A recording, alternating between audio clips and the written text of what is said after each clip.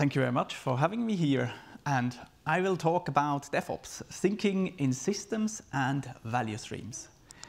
Quickly to myself, my name is Romano Roth, and I work since 20 years for Zülke. I joined Zülke directly after university as a junior .NET engineer, became an expert software engineer, then an architect, and then a consultant. One thing that was always at my heart was how can we continuously deliver value, how can we ensure the quality, and how can we automate things. So when the whole DevOps movement started, I jumped right on top of that and became one of the organizers of the DevOps Meetup Zurich, which is a monthly meetup in Zurich, which we are doing. You can always join, it's absolutely free, and we have amazing talks. And I'm also one of the organizers of the DevOps Days Zurich, together with Tobias. I'm organizing this amazing event in Zurich. It's a 2-day conference with around 300 people, and you should really join. It's absolutely amazing. And because DevOps is really a hard topic of me, I also have my own YouTube channel with a lot of videos where I talk around DevOps, and I also blog a lot and tweet a lot. Nowadays, I work with different clients in different industries, and I'm leading the DevOps transformations. What do I see in these DevOps transformations? What I see is that the business and the clients, they have bright ideas.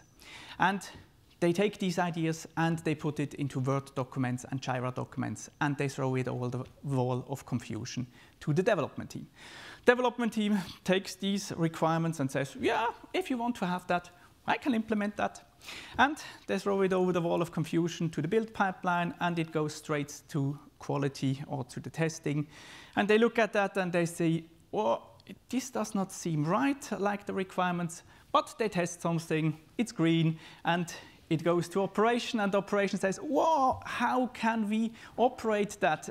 It does not work, but somehow they manage to do it, and it goes to the client and to the business, and they say, what is that? That's not what we have ordered. The problem is these wall of confusions. Usually they are caused because of silos. It is an absolute misalignment that we have here. And what you already can see is this thing is a value stream, and we have interrupts in this value stream. So where do these problems come from? In the past, we all did waterfall. We have plan, test, deploy, and so on. And scope was fixed, budget was fixed, and time was fixed. This was a problem, so we all said, yeah, let's go to Agile, and now we do it incrementally. And yes, we are still doing projects incrementally. Of course, the scope is now not anymore fixed, and we work incrementally, but we are still working in projects. And what we should do is we should work in products, because that's what our clients want, what the business wants. So what is the problem then with projects? When you look at the project, then the project usually focuses on the output. So maximizing the number of stuff delivered, maximizing features, user story, tasks, code, lines of code. Versus the product, where we focus on the outcome. Here we want to understand the customer need. We want to solve the customer problem. We don't want to deliver features. We want to solve the real problem of the customer. We want to change his behavior. We want to have an adoption. So one way to help that, to achieve that, is to use DevOps. Because DevOps is a mindset, a culture, and a set of technical practices which provides us with communication, integration, and automation, and close collaboration. And you can already see it. It is all about that value stream where we are going through plan, code, build, test, deploy, release, operate, and monitor. It's all about that. With that, we can deliver products. So who is working in these value streams? The term DevOps is completely misleading. It's wrong. Because usually people think it's about development and operation, DevOps. Some people say, yeah, let's fix that term. It's DevSecOps, which is development, security, and operation. And then there was some other group which says, yeah, but business is more important, so let's call it BizDevOps, which is business, development, and operation. But this excludes some of the people. What we need to have is sort of a term like DevSec, Biz, Arc, Comp, QA, Ops. And I'm pretty sure I have forgotten someone. We can also call it DevStarOps, or we can call it DevXOps, or we can just call it DevOps, because DevOps is about bringing all the people, all the process and technology together to continuously deliver value. This is what DevOps is. Now, why is that important for you? So, in the year 2000, there were some small companies with funny names like Netflix, Google, and so on. And they experimented with Agile and DevOps. Nowadays, they are dominating the market. At the moment, we see the same happening in hardware today. Tesla, SpaceX, they are experimenting with DevOps and also with Agile ways of working. And the whole thing gets accelerated massively. It will have a huge impact on us. Do you want to have an example? Here I have an example from Elon Musk. You can think about this person whatever you want. But he tweeted on the 7th of October 2021 that he's going to release now autopilot to their cars, to the Teslas, 10.2, to 1,000 owners with a safety score of 100 and 100. What does that say us? So we have cars with software on the road, and he's doing a software update. But only for a small group of people, which is a canary release, and he also can track the safety score in these cars. So he has a great monitoring. Okay, 8 days later, he says, all good, everything was fine, and we are going to release now 10.3 to a bigger group of 99-100 safety score. That again means that there is an intense monitoring on how the software works, feedback from the customer which was delivered, and again a canary release. Then on the 24th of October he says, ooh, shit, we have a problem with 10.3. We are going to do a rollback now to 10.2. Now let's pause a moment. These are cars in the road which are driving, and he's doing a rollback. Many companies are not able with the normal software to do rollbacks, and he's doing that with software in cars. So the rollback is in full progress, and not even 24 hours later he says, oh, all good, we fixed the issue, we are going to release 10.3.1, which is a fix forward. And with that example, you can already see how companies like Tesla are working and doing DevOps. So when we look at DevOps, then we usually see this infinity symbol. And DevOps is all about the modern software development, or how we build products. And when we look at that, then we need to have an agile backlog planning, agile release requirements engineering. We need to have agile software engineering. Everything needs to be in version control. We need to have a continuous integration with build and test automation and integrated security. We need to have a test data management. We need to have synthetic test data. We need to have a staging environment, an environment which is as close to production as possible so that we can test there. And we need to have deployment automation. And to distinguish between deployment and release, we need to have feature toggles. This enables us to do canary releases and also dark launches. And when we operate it, we want to find the problems before our customers do, so we need to have proactive detection. And when something happens, we need to do cross-team collaboration. To enable us to do that, we need a full-stack telemetry, which has an alerting system in it so that we know what's happening, and we need to log out how our features are used so that we can again go into the planning where we see what kind of features we should continue or which one we should stop. So, but how do we get from projects to products? So first of all, we need to apply the whole system thinking. And for that, we have a great tool, which is the value stream mapping. Value stream mapping is very, very easy. It is getting all the people of this value stream, which we have, into a room, and some post-its. We say, okay, what steps are needed from idea until it is in production? Here you can see feature definition, design, code, test. We say who is responsible for that test, for this step, product owner, architect, developer, tester. And with that, we get a clear picture about the value stream. Often when I do these workshops, people are saying, now I understand how our value stream works end to end. Usually people tend to have only a partial view of the whole value stream. Then we are going to measure it. We are going to look at lead time, process time, and percentage complete and accurate, where we are going to see where the bottlenecks are. The lead time is the time from process end to the process end of the next step. So it is the whole time this step needs. The process time is the time where we really do value-adding work. For example, in test, the lead time is 336 hours, and the process time, the value-adding work, where we are really testing, is only 8 hours. So we have a lot of waiting time in there. The percentage complete and accurate is a number which says us how, in how many percentage the other step can use this product which we are creating without any rework.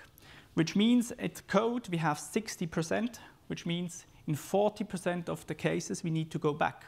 So also there we can already see where some bottlenecks are.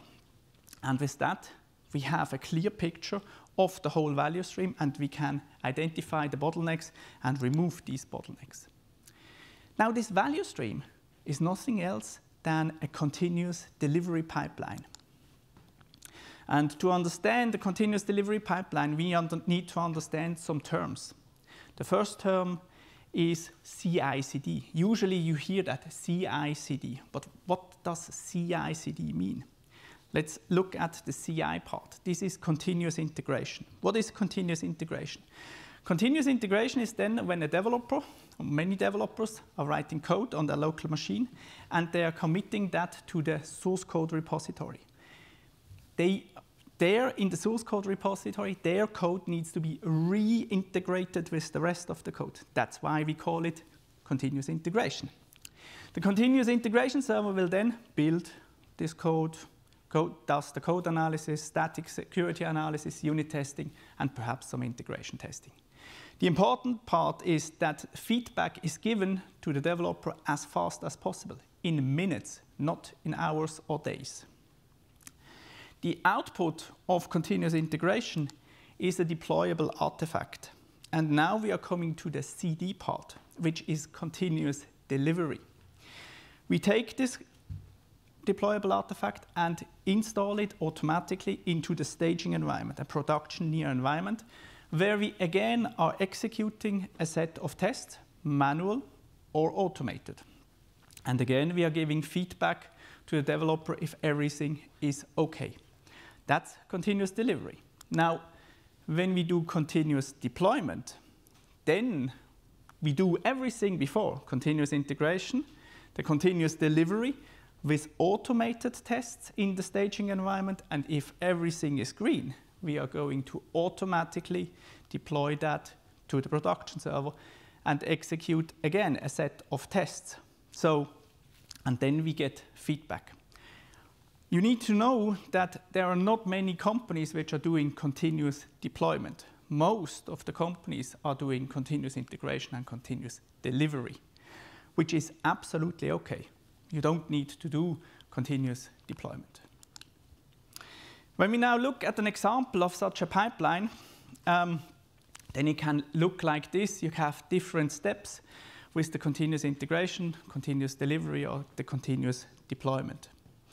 But it is not enough, because in the beginning you have the whole ideation, and in the end you have the feature toggles, which is the continuous exploration in the case of the ideation, and the release on demand, where you are going to enable the feature toggles. And this is just an example of a pipeline. You see a lot of tools. I heard that you are using Azure DevOps. So Azure DevOps is a platform. It has many of these things already in there and integrates quite well already. But it is a continuous delivery pipeline which automates your value stream. In this continuous delivery pipeline, we need to build in quality right from the beginning. So back to the projects, in the waterfall, we had that V model, which you can see there. Someone was writing tests, then someone was writing a story, and then someone, or a developer, was writing code. And if we were lucky, she or he was also creating a test for that code. Then someone else was testing that story, and someone else was testing that feature. Between writing the code and testing, writing the feature and testing the feature, there can be easily 3 months, 6 months, a year. It is all about delayed feedback. What we want to do in the agile testing is shifting left. How do we do that? We do that by using behavior-driven development. This is writing acceptance criteria in the given when-then form, so that we can use that as an executable specification. Also, the stories are written in that form, and when we are going to write the code, we are going to write it as with TDD, with test-driven development. This is just a test-first approach. And by having the specification already in a given when-then form, we can use that so that we have already our tests. And with that, we are writing the tests directly even before the code is there, and therefore we are shifting left and can ensure the quality. We also need to look at our testing pyramid. The traditional testing pyramid was all about finding bugs. We wanted to find all the bugs in there. So therefore we had a lot of end-to-end tests, usually completely manual, then some integration tests, and only a few unit tests. In the agile world, we want to prevent bugs, because we have always the customer in mind, and we look at where are the risky parts, which things do need to run so that the customer is still satisfied. Therefore, we have a lot of unit tests, some integration tests, and only a few end-to-end tests. So it's really a change in the pyramid, because we want to prevent bugs. Now, again, when we look at our infinity symbol, then this means that we use behavior-driven development. We have a clear definition of ready when a user story or a feature is ready. We are using test-driven development, so just a test-first approach. We, of course, have unit testing, static code analysis, and we need to have a definition of done. When is a story done? When is the quality good enough? Test automation, test data management is also needed. And when we are going to deploy to production, we are doing production testing. We execute a set of tests in production so that we can ensure the quality.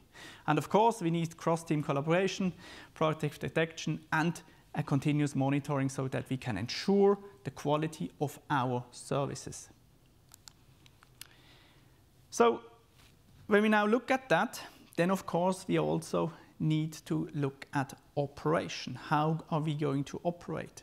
And this is something that I see quite often, that we are building stuff, but we don't think about how is this going to work in production. So we need to architect for observability. And this means that you need to build it and you need to run it. And when it breaks, then you are going to fix it as a team. For that, you need to have a good monitoring system which alerts you from dangerous conditions based on tolerance thresholds. This is very, very important. You also need to have a notification strategy, and you also need to practice disaster recovery procedures. There is nothing badder than having a disaster recovery procedure written in a Word document, and when disaster strikes, you first need to search for it, and then you see that it's outdated. So you need to often do that also because it's part of your software. And you can see that also in the big companies, disaster always strikes. You will always have sort of a disaster, and you need to have that failure culture in place. Also, the teams, they need to work across the value stream together, really together. It's not about ops has a problem. It's about working together and not just finger pointing. So everybody is responsible for a great product. And one thing that is very, very useful is the incident postmortems. You will have incidents, and having these postmortems enable you to continuously improve yourself so that you have less and less of these incidents in the future. Now, when we look at that, we, of course, when we are going to plan, we need to architect for operability. We need to think right from the beginning, how are we going to operate this new feature, this new product in production? We need to build in application telemetry. We need to have that in place so that we can measure everything. Of course, we need to have infrastructure as code. Everything should be in version control, not only the code. All the configuration, all of the requirements, all the architecture needs to be there so that we can always do a rollback and that we always see who has changed what and why. Of course, we need to have the continuous integration with the build automation. Also, test automation needs to be in place, and it needs to be well architected so that we can architect for operability. The staging environment needs to be there, and of course, also the feature toggles. Then the cross-team collaboration is again very important when we operate that product, and we need to have that full stack telemetry. And here it is very important to have it really full stack, which means it needs to be include also the infrastructure. There is nothing more frustrating when you have a problem in your application and it's caused by the infrastructure. So you really need to have the view on the whole system so that you can measure everything. And you also need to measure the features so that you can support the business in making the right decisions. So when we summarize that, when we want to build great products, we first need to go away from projects to products. We need to focus on outcome and not on output, not on the number of features delivered, more on the problem that we have solved for the customer. We need to apply that whole systems thinking. Everybody in the whole value stream needs to have a clear view on the value stream and on the steps which are needed so that we can continuously work on that value stream, optimize that value stream, remove all the bottlenecks in this value stream so that we can make sure that the time to market gets smaller and smaller and we are faster and giving the client more functionality which they would like to have. And the whole value stream is nothing else than a continuous delivery pipeline. We need to automate this continuous delivery pipeline, and we need to build in quality right from the beginning, and of course in an automated way. And over that, we also need to build it for operability, so we need to make sure that everything that we are building can also run in production. For that, we need to have a great monitoring system, a great alerting system, so that we can make sure that our product works well in production. And with that, thank you very much.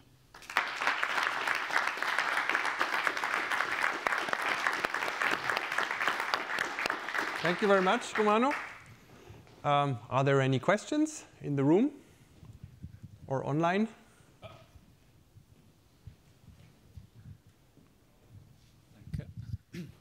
Thank you, Romano. Very great talk. I really like the reference about DevOps variants.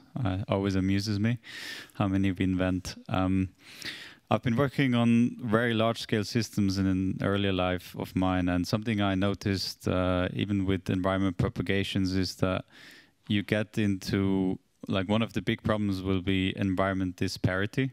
So I'd like to hear your thought on that, and maybe on what if more of the testing would be shifted into productive environments, which is, I think, a practice some do as well. Yeah, very good question. Thank you very much. So when you look at the DevOps fundamentalists, they say you don't have any more environments, you only have production environment. So every change goes straight to production. This is sort of the end goal where some companies are aiming for. In my opinion, you should have just one system or environment before production, which is as close as possible to the production system. And there I see two variants of it. One is you have a complete system, which is called user acceptance test, or however you call it in your environment, but it needs to be as close to production as possible. The other way is to have blue-green deployments. So you have two production systems, and you just switch between these production systems. I think these are good approaches. But I must also say I like the approach quite much, only having a production system, and every change goes into the production system. We had that also, and when you are working with such a system, you code completely different when you know that when you are now going to commit that, it goes straight to production. It has an impact on how you are coding, but I can also understand you are regulated here, and therefore there is quite a lot of risk with that. So perhaps it's more the mobile app which can be developed like that.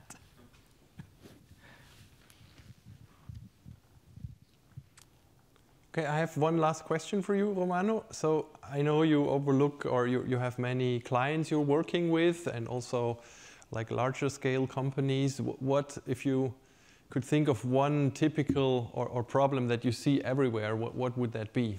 Is there something that sticks out from all the different challenges?